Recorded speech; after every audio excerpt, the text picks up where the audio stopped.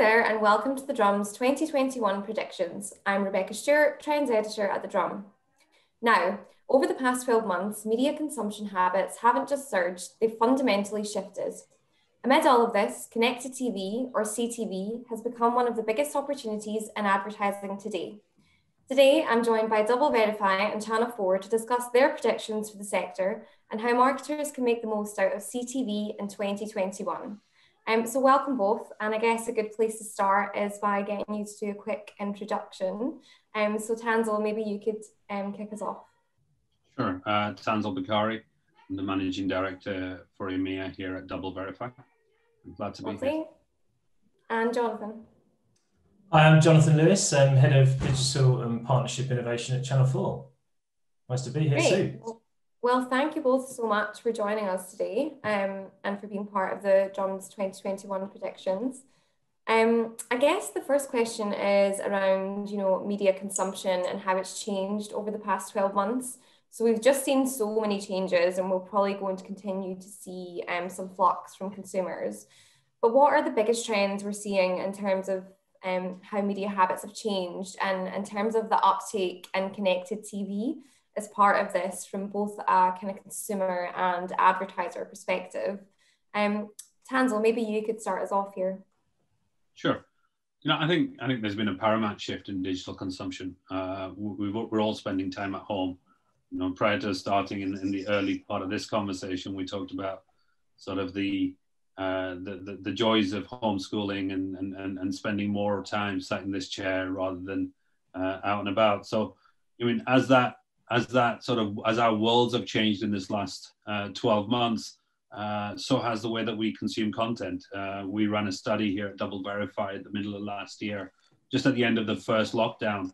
And even at that point, the average consumption for consumers on digital content had more than doubled. We were almost at 7 hours of consumption of content across multiple devices. And across the respondents, we had over 10,000 respondents across many of the countries, even around EMEA. 44% of those consumers are stating that they're using CTV devices more since the pandemic began in March than what they were doing in the past. And it's been consistent. It wasn't a spike. That's it's one of the biggest changes that we've seen in our industry in a long time, driven by the pandemic. And so, I do think that a lot of those changes, a lot of those consumption habits are somewhat permanent, at least for the foreseeable future, and maybe even longer. Yeah, and some kind of really illuminating stats from DoubleVerify there too. But Jonathan, from a kind of Channel 4 perspective, home of Bake Off, what are you guys seeing in terms of change and how people are consuming your content digitally? Yeah, I don't think it's any surprise if I tell you that, Channel 4 has probably had one of its best years in the last 7 or 8 years in terms of total viewing. And that comes back to picking up what Tanzil was saying. People haven't got much to do at the moment, particularly in this sort of lockdown, as I said, 2.0 or 3.0, whatever it is.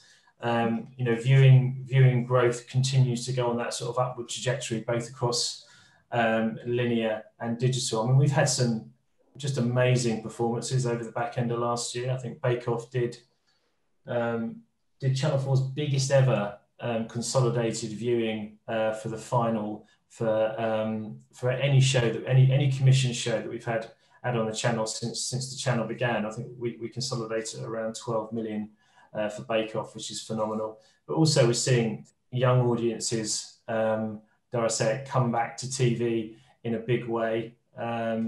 Gogglebox again delivered its biggest series ever in the autumn, with over a 50% viewing share for 16 to 34 adults. So we're seeing young audiences watch TV in spades, and also it's expanding out onto our digital platforms. We're also seeing huge growth on all four. And I think we're just we're changing the dynamic and approach with our on-demand business. So there's very much sort of digital first focus now in Channel 4. We're thinking a lot about how we box set content and how we series stack, rather than showing the show sequentially throughout a series of weeks.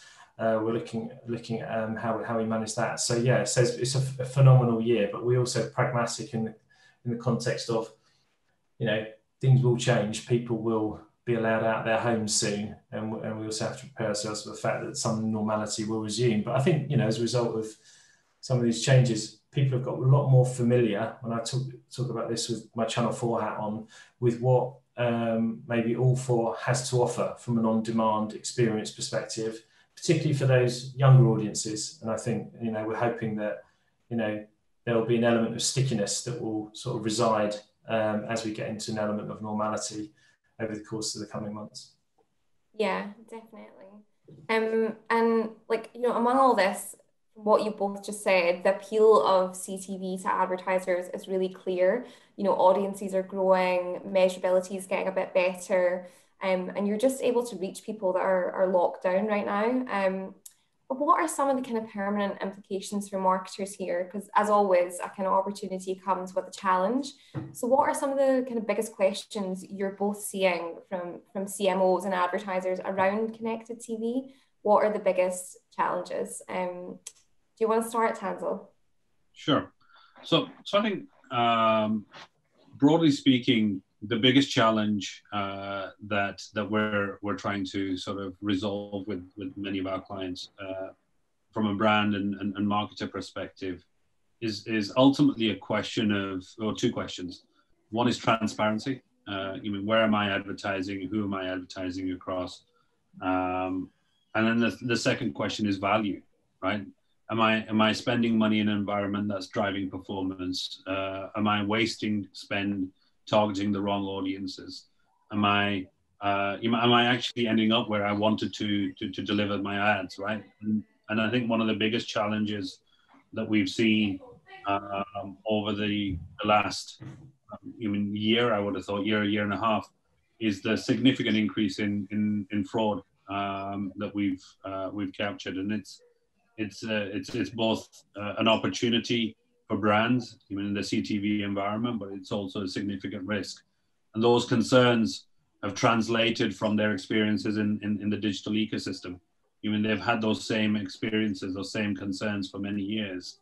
And as they move into an environment like CTV, where the quality of content is very high, but then also the cost of that content is very high, the risk to those budgets is also very high. And I think that's the one thing as an industry that we still really need to challenge and to resolve as we go into the rest of this year and into next. Mm-hmm. And that kind of comes back to the measurement piece as well, doesn't it? We're going to discuss fraud a bit later too, but all this kind of requires marketers to have a really stringent measurement framework in place. And Jonathan, I know that was one of the challenges that you've seen at Channel 4, is this idea of, you know, how to measure connected TV in line with linear. Can you maybe talk a bit about how that's a challenge?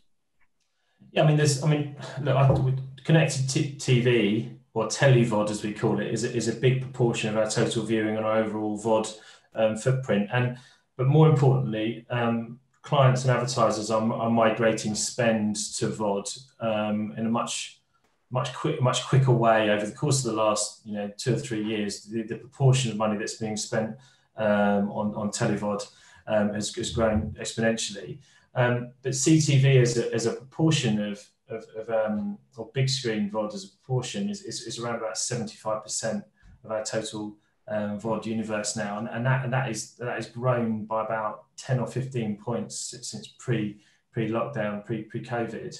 And yeah, as you say, the challenge we've got is that as more money's migrating to our digital platforms, the question comes up constantly now about how we can measure it and how we can ensure that the reach that we believe VOD delivers can be accountable and is consistent across the broadcaster universe. And there's a number of different products in play. There's Dovetail, there's the C-Flight product, which is being supported by ThinkBox. We need one of these to come into play this year to support this sort of exponential spend that's going into the VOD platform, that can deliver this kind of like deduplicated incremental reach that we know exists, but that can give our customers, our clients, the confidence that when this spend, gets delivered on our platforms, then that, it's having the impact and effect that we all believe it has. Yeah, and it's really interesting there that you mentioned reach, because that's so important, when it comes to connected TV, as well as bundling it all up with linear and tying it all together. Tanzil, could you maybe talk us through why audience reach is so important, and how marketers can be certain that they're actually reaching the right audiences on CTV? Absolutely. So, I think just to follow on from John's point, I think it's great that we're trying to find in the broadcaster ecosystem a common sort of structure that allows us to determine reach across those platforms. But if we see, if we can learn anything from what's happening in the States in this environment, it's that the reach and the ability to extend audiences, not just in the main broadcaster ecosystem, but beyond, is really where the industry is seeing the value for CTV out in the States, right? And I think if we look at it from our ecosystem here in the UK and in Europe, we're still getting to terms with trying to understand how that is going to be applied. So, reach becomes extremely important, and scale and targeting that reach in environments that are conducive with brands and their sort of brand suitability profiles is going to be extremely important. The broadcasters are going to play a massive part in that. But the industry as a whole, beyond just the broadcasters, is also equally as important in order to ensure that we're able to drive that reach and scale. And I think that's the key part of where this industry is going to need to resolve. We've seen, if we look at the total TV households out there, half of those now have some form of CTV connected device. A third of the total TV households don't even subscribe to pay TV anymore. They're only, they can only be reached by CTV or demand channels. And I think when we look at the overall ecosystem, that sort of percentage of people actively, I think we've heard terms like cord cutters or cord nevers, but those people who are shifting to more digital ecosystems as a permanent mechanism to engage and consume content is only going to grow. We're going to hit close to 50% in the next couple of years, based on a number of reports out there. So, if that is the case, then driving reach and driving scale, not just in the broadcaster community, but beyond, is going to be extremely important for brands and marketers. And having a common currency to be able to determine and measure those audiences, the impact of those audiences, the performance of those audiences, and the risk of those audiences across that broader CTV ecosystem is going to become even more imperative. Mm-hmm. And just kind of following up on that, like looking at the stats, as you say, CTV and video adoption, they're kind of full speed ahead. It's something like 40% of households will be cord cutters by 2023. And then among all this, worldwide ad spend on digital video is set to hit 61 billion this year alone. And on CTV, that's going to grow 50% year on year, and it should have hit 20 billion in 2020. And you both kind of picked up on the need for more consistency and measurement there, and making sure you're reaching the right audiences. And one thing that emerged there was this need for like a common currency to measure that. How far do you think we're off that? This is a predictions panel 2021. How far away are we from, the industry joining together and having that common currency? Do you want me to go first? Yeah, go on. Okay. So I think there's two challenges. I think there's a broader ecosystem, and do we have enough inventory? What type of inventory? And how valuable that inventory is. I think there's that first issue.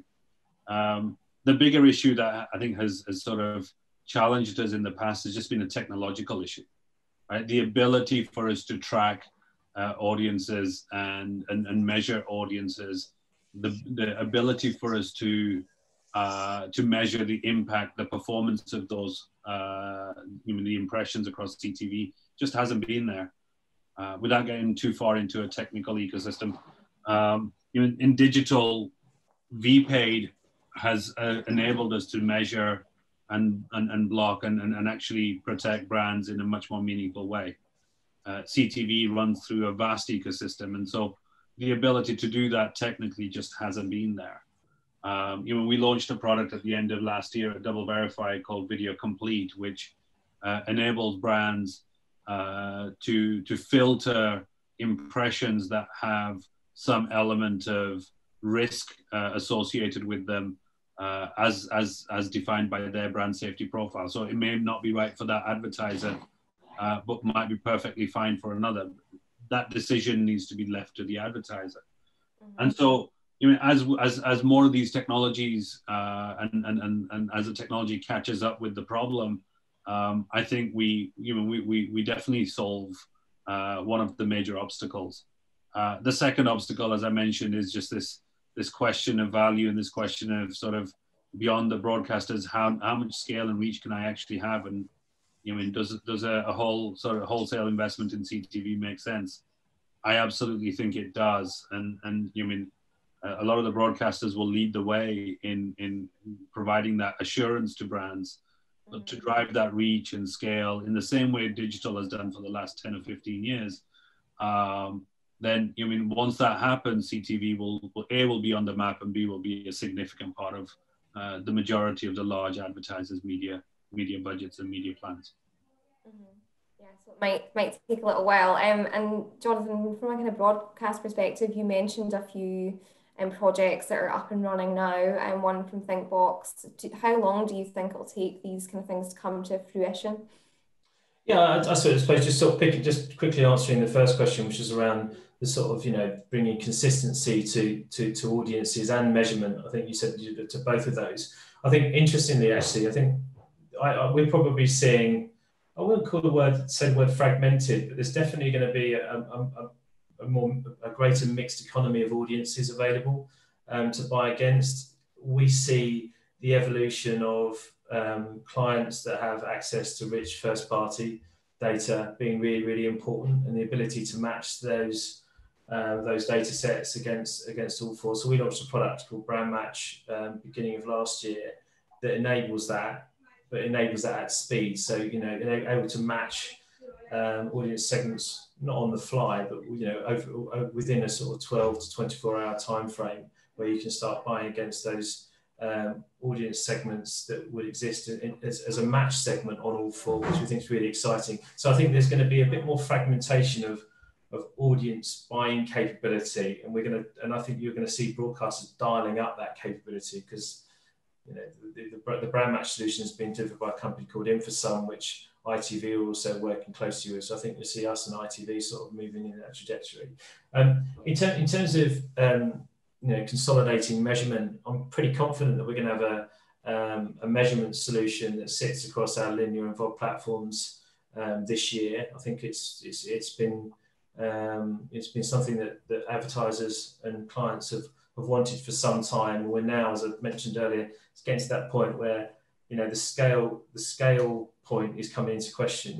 The proportion of AV budgets that are going onto VOD, onto CTV, are now becoming significant, and we need the ability to measure that incremental reach that VOD is delivering against a campaign on a campaign by campaign basis, and that's deduplicated.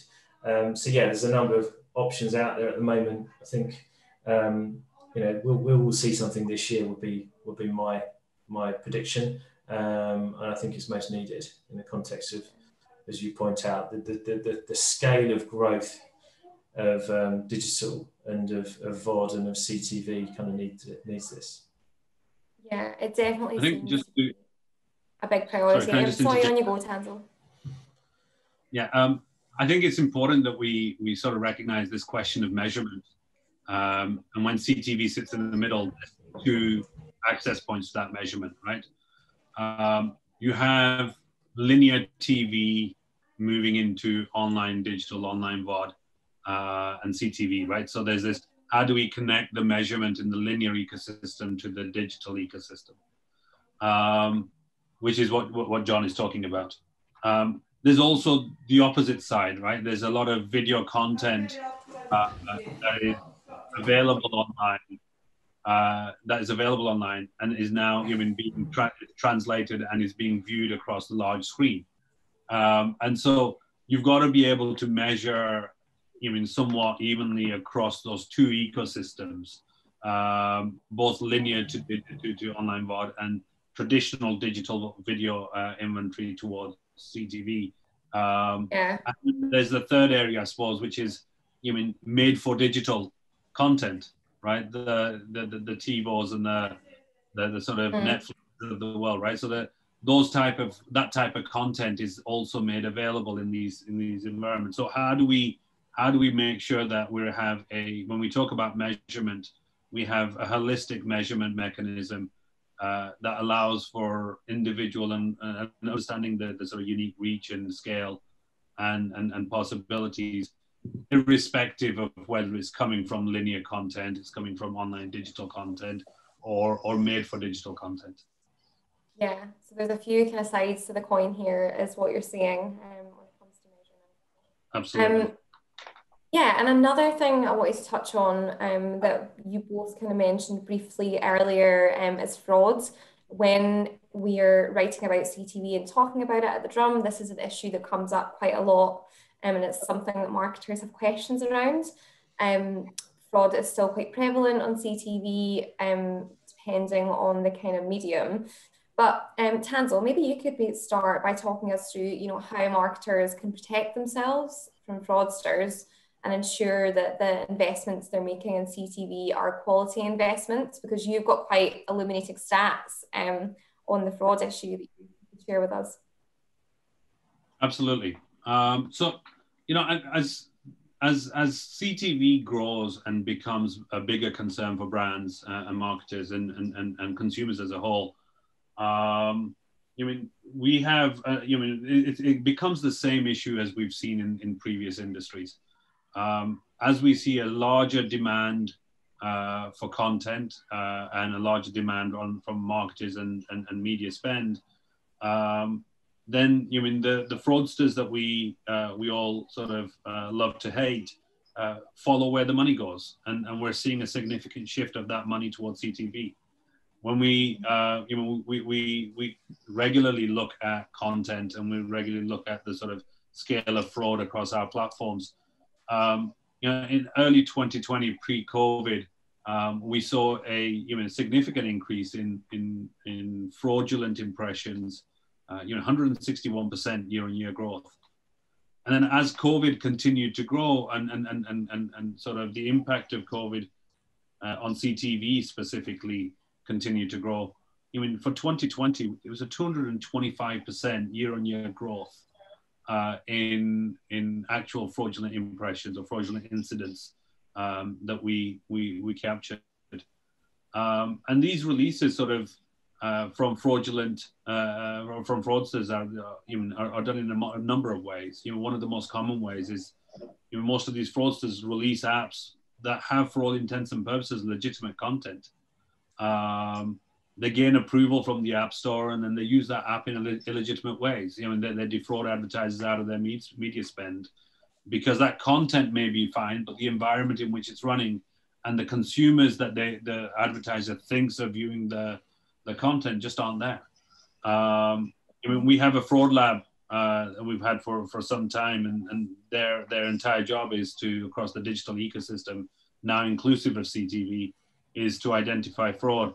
And the fraud lab that we have has spent sort of most of last year actively fighting against a number of schemes that have been created by fraudsters. One of the main ways that they're actively doing fraud is actually replicating well-known sites and driving traffic to those sites. The advertiser, the consumer, the consumers aren't there. The advertiser, for all intents and purposes, thinks they're advertising on a reputable site, and ultimately where they end up is in a fraudulent environment. And I think when we look at, just to finish off on this point, when we look at sort of the overall impact of these type of fraudulent acts, through a number of technologies. The most common is something we call server-side ad insertion. Those are only going to increase as the volume of CTV increases, as the spend to CTV increases. We captured 2 such schemes at the end of last year, Leoterra and Colorius. And when we looked at those, for our clients, by the time the fraud is detected and sort of the ability for brands to spend against it is reduced, the potential for hundreds of thousands, if not millions of dollars had already happened. So it's imperative that we, as an industry, recognize the issue and build towards resolving it. Mm-hmm. Yeah, it's definitely quite interesting to hear those stats and just how kind of sophisticated the fraudsters are for a relatively new medium. And Jonathan, I guess Channel 4 is a bit more protected from this. You're a recognised brand, you're kind of cushioned from fraudsters because you geo-block content and you work with partners to kind of combat it. But you do sit more separately from these open platforms. But just from an industry perspective, is this an issue that you're seeing kind of come up when it comes to connected TV? Yeah, we talked about it earlier. I mean, it's something that we obviously monitor, and we have our own sort of verification tools that we use, and we score very, very highly in terms of sort of anti-fraud and anti-bot traffic, and by the very nature of the fact that all 4 is very much a closed platform, so there's a registration wall that sits in front of it, and there's obviously geo-blocking against all of our content, because we have to do that because we either acquire or we commission content. We've only got the rights to show that content within the UK territory. But look, we understand that it's an ongoing issue, and it's something that surfaced a few years ago. It's something that we monitor very, very closely, and we're also aware that obviously you talk about CTV as a platform, and the fraudsters are moving very, very quickly to, as Tanzil pointed out, to that platform because of its high value, and we need to be forever vigilant to ensure that we're protecting ourselves against the fraudsters and against the bot traffic, to ensure that we can give confidence to our advertisers that the money they're spending is hitting the audiences and the viewers that they want to hit. So yeah, a really, really important area. But as I say, we sit in a slightly privileged position in the context of the very nature of how we deliver content to our audiences and our viewers. Yeah, definitely. But so yeah, it's a huge issue. But yeah, I think the industry is kind of working on some solutions, and of course, companies like DoubleVerify too. I think we're kind of slightly about to run out of time here, so I'm just going to pose a final question to you both. And kind of one line, this is a predictions session. What is your one hope for connected TV in 2021? Tanzil, I'm going to put you on the spot and start with you here. So I think, as CTV scales, and it's going to scale this year, I sincerely hope that as an industry we can come together in a fight against a lot of the concerns we've mentioned on this call around transparency and measurement and fraud. So even the one hope for CTV is for once, let's as an industry try to solve this problem rather than do it in piecemeal as we've done with everything else. Yeah, and there's some lessons there that you guys can take from through the years in the kind of digital industries too. And Jonathan, what's your one hope for CTV this year? I thought he was going to say what's my one hope personally. And my one hope personally is to go on holiday this year. But my one hope, I suppose, I've talked about it earlier on. The key thing for us from a broadcast perspective is to deliver all-important measurement tool that's fit for purpose, that cuts across both our linear and our digital platforms. And as I say, CTV is a significant proportion of our overall VOD delivery. So obviously touching onto that, that's the key thing for me into 2021. Great. Well, thank you both. It's such an interesting topic and one that's going to be huge for advertisers over the next 12 months and beyond. But it's been lovely chatting through it with you both. And yeah, have a great rest of your day. And thank you for tuning in at home. There's more predictions content over on thedrum.com. We don't have a crystal ball, but we're trying our best to kind of speak to the best and brightest minds in the industry and talk about their predictions and thoughts for the year ahead. So thanks both for joining and have a nice day. Thank you. Thank you.